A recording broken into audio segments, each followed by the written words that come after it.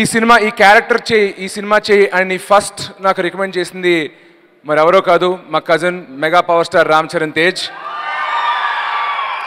2 years క్రితం ఒకసారి ఇంట్లో కూర్చున్నప్పుడు ఏదో మాటల్లో ఒక క్షణం షూటింగ్ అప్పుడు ఏదో మాటలో వచ్చి నెక్స్ట్ ఎలాంటి సినిమా చేస్తే బాగుండు అంటే ఒక నిమిషం ఆగని చెప్పి లోపలికి వెళ్ళి ఒక DVD తీసిచ్చి ఈ మలయాళం సినిమా చాలా చూడు ఒకసారి నీకు ఈ క్యారెక్టర్ నిజంగా సూట్ అవుద్ది అని చెప్పి ఫస్ట్ టైం చూపించాడు. అది చూసి అరే ఈ సినిమా చాలా బాగుంది మనం చేస్తే బాగుంది అనుకున్నాను కానీ కరెక్ట్ డైరెక్టర్ కరెక్ట్ ప్రొడక్షన్ ఎందుకో దొరక్క అది టైం పట్టింది. So Charan thank you very much for recommending the role of ABCD to me. And ఈ సినిమా గురించి వస్తే ఈ సినిమాని చూస్తున్నప్పుడు నాకు నా పర్సనల్ లైఫ్ స్టోరీలా అనిపించింది. I could really relate to the character of the hero and father. నాకు చూస్తున్నంతసేపు చాలా 2-3 సార్లు నవ్వుకున్నాను. మా నాన్నగారు కూడా గుర్తుకొచ్చారు. సో ఎందుకు అంతగా పర్సనల్గా కనెక్ట్ అయ్యానంటే ఈ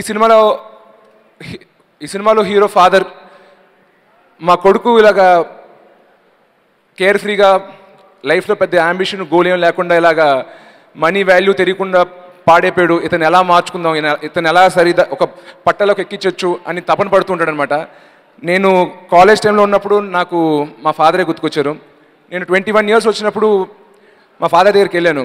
డాడీ బన్నీ 21 వచ్చినప్పుడు కార్ కొనించావు, చరణ్ 21 వచ్చినప్పుడు కార్ కొనించావు, సో అలాగే ఇప్పుడు నేను 21 వచ్చాను, సో నాకు కూడా ఒక కార్ కావాలంటే సరే ఏం కార్ అన్నారు. సో నాకు మస్టాంగ్ GT స్పోర్ట్స్ కార్ కావాలి డాడీ అన్నాను. వెంటనే చెప్పించి కొడతాను.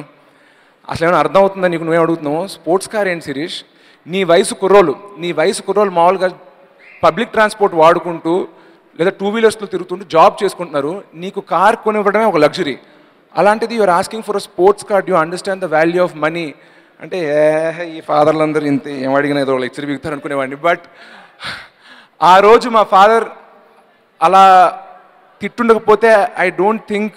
And by the way so ఆ కార్ నాకు కొనివ్వకపోతే వెళ్ళి అలిగాను మదర్ దగ్గర మా అత్త దగ్గర. సో నన్ను చూసి సరే వాడు అడిగింది కాకపోయినా ఏదో ఒకటి కొనుక్కోవచ్చు కదా, ఏదైనా వేరే కార్ కొనివ్వచ్చు కదా అని అడిగితే సరేరా నేనైతే ఈ బడ్జెట్ అనుకుంటున్నా, ఈ బడ్జెట్లో నీకు కావాల్సిన కార్ సెలెక్ట్ చేసుకో అంటే అనవసరంగా ఈగోకి పోయి నాకు అక్కర్లేదు నాన్న నీ డబ్బులు నువ్వే ఉంచుకో, నా డబ్బులతో నేనే కారు కొనుక్కుంటా, నా అనవసరంగా పెద్ద సవాల్ ఇసిరాను. బట్ కట్ చేస్తే అక్కడి నుంచి నాకు ఆ కార్ కొనుక్కోవడానికి 3 సంవత్సరాలు పట్టింది and I still couldn't afford the Mustang GT. So 3 years తర్వాత నేను కష్టపడి నా సొంత కార్ ఫస్ట్ కార్ మిట్సుబిషి అవుట్లాండర్ కొనుక్కున్నాను. ఒకవేళ నిజంగా మా ఫాదర్ ఆ రోజు నేను అడిగినట్టు నాకు ఆ కార్ ఇచ్చుంటే మాత్రం I don't think I would have really learn the value of money. ఏదున్నా ఈజీగా వచ్చేస్తే దాని వాల్యూ తెలిసేది కాదు. సో కష్టపడి నా సొంత డబ్బులతో కార్ కొనుక్కున్నప్పుడు దాని నుంచి వచ్చే కిక్, దాని నుంచి వచ్చే సాటిస్ఫాక్షన్ మరొక లెవెల్లో ఉంటుంది. అండ్ ఈ సినిమాలో నాగబాబు గారు మా ఫాదర్ ప్లే చేశారు. సో మా రియల్ లైఫ్ ఫాదర్ కొంచెం డిఫరెంట్, చాలా స్ట్రిక్ట్గా ఉండేవారు చిన్నప్పుడు.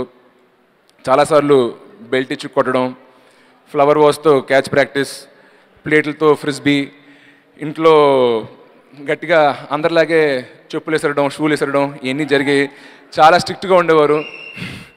బట్ అప్పుడు తిట్టుకున్నాను కానీ ఇప్పుడు చూసుకుంటుంటే I really thankful that my father raised me like this. And ఈ సినిమాలో నాగబాబు గారు ఒక డైలాగ్ ఉంటుంది, అది మా డాడీని మైండ్లో పెట్టుకునే సంజీవ్ గారు సినిమాలో పెట్టారు.